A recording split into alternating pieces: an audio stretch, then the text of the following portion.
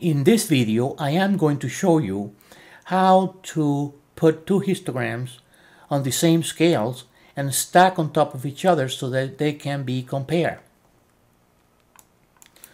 To illustrate how you can put two histograms on top of each other and on the same scale, I am going to use this data of a strength of two suppliers.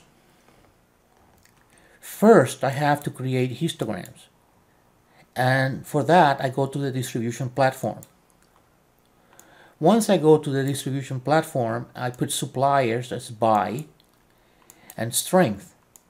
Here, by supplier means that I'm going to have exactly the same analysis done separately for the two suppliers. Once that happens, I get this output. To be able to see it all, I am going to put this histogram on the horizontal scale.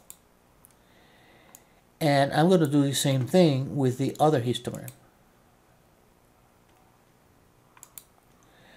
And now I'm going to close these so you can see the histograms right on top of each other. As you can see, the histograms have different scales, so it is very difficult to compare the glue strength for supplier A and B. So what I do is I go up here and select uniform scaling and do the same right here.